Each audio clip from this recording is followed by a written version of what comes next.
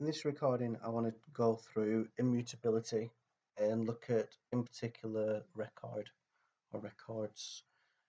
If you head over to the Facebook GitHub website, you can see a very short page that explains what they are. If you copy and paste these samples, they will work, but if you look at them, they can be quite confusing if you don't know what they are already. So, for instance, we've got a new record, which is a record, but there's no new instance. Then we've got an item which has a new against our new record, which all looks a bit strange. We've got A there, B there, and only B there. So what's going on? We've also got these extra things which are removing. So what I want to do is create a tutorial that shows you what they are, and then go into a bit more detail about the inner workings of them. So I'm going to head over to a test I've got set up in one of my IDEs. And what I want to do is that, given we have an immutable record, then the record should hold a particular value. And when we update that value, then we should have a new object with that value. So what I want to do first off is create my new immutable record. So the person immutable equals immutable record. And what we have to do is we have to set it up with some kind of construct or some interface, if you like. So what I'm going to do is I'm just going to create a person object with the first name of Gary and obviously a surname if I can type of Taylor.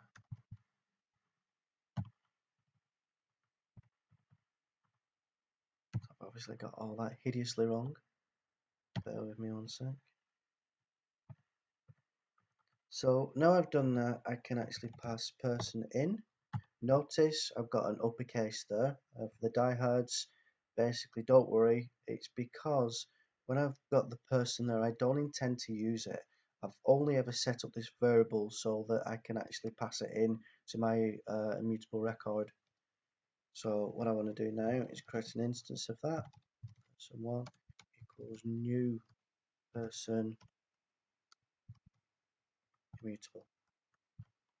So now I've done that, if I go down to my next block, which is my test, to make sure that we've got a value, I should be able to assert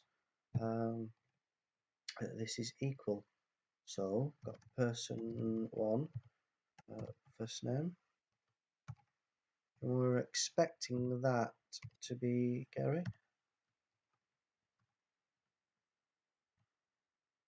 I'm just going to run that.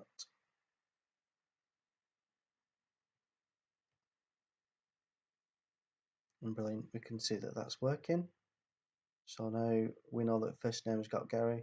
Just put an XXX in there to test.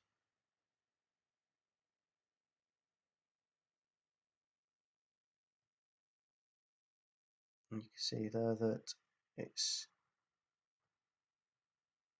XXX that failed, as you'd expect. So I'm just double checking that it does actually hold the value I was expecting it to hold.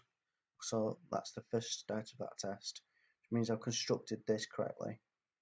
I could actually go a bit further and make sure that the surname is right as well.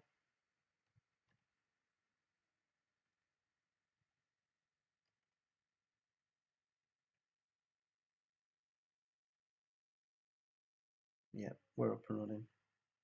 So when we update the first name, one of the things you've got to be careful of when you're trying to update immutable objects is that I can't just say person1 dot first name equals Bob, because that's not going to work, because we can't mutate that data. In fact, that would throw an error. So what we have to do is we have to create a new object every time.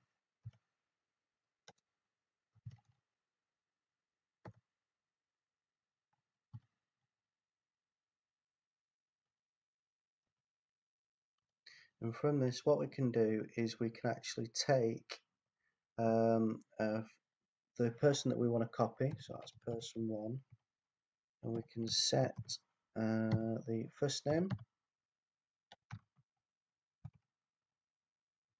would be Bob. So if we look at this, then we should be able to say assert that we're equal. Person 2, so first name is actually equal to Bob. If I have a look at that and run that, should see that that's true. I always just do this just to make sure that I'm not getting any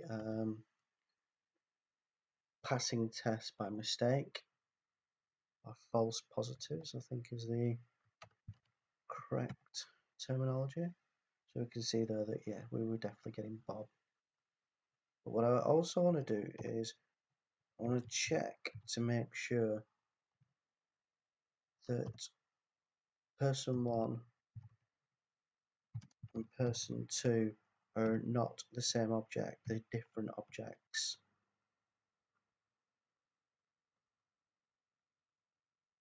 And that's failed as I expected. If we look at the details, you can see that they're definitely not the same. They're a completely different object.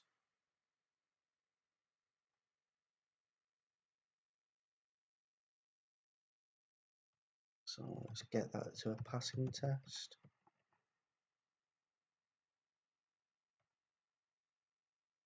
And there we go, we've got a passing test. So what we've done is we've set up this person object.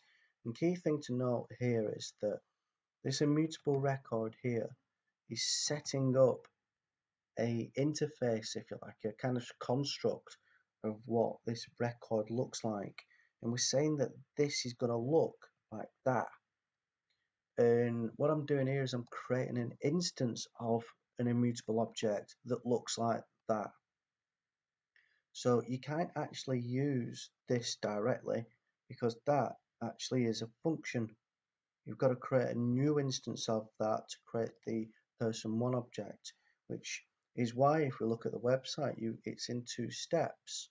We've got this var AB record, and then we're creating a new instance because that's creating what it looks like, how it is. What have you got? I've got A and B. Right, okay. Now you've got A and B. What do you want? Well, I want to create a new instance of this. By the way, I want you to override B to be equal to 3. So that will then be a new thing that you can play away with. So that's where we can do this get and set and access variables in that way. You can see that you can even use the shortcuts where you can just do dots, where there's also a get syntax as well. And now that's set up, you can do these shortcuts which allows you to set the variables. And when that's happening, it's creating a new instance of an object.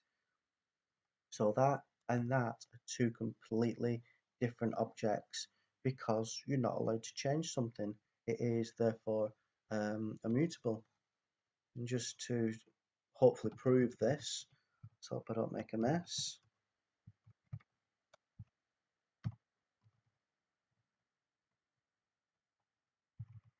Don't know why I'm putting so much effort into trying to spell that right.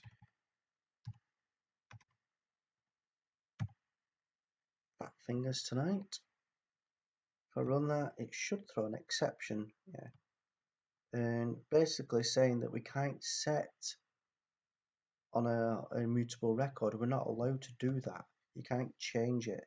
It's immutable, hence the name of the library. But this gives you something very close to an object with variables. It gives you something very close to what you're used to dealing with. And this is a really nice starter for people who are used to objects and are used to having this ability to do get and set and be able to access the property directly. This is a really nice starting point. But once you've got used to this, everything else is pretty simple. In a couple of tutorials, I'm going to go through some of the things that you can do with this.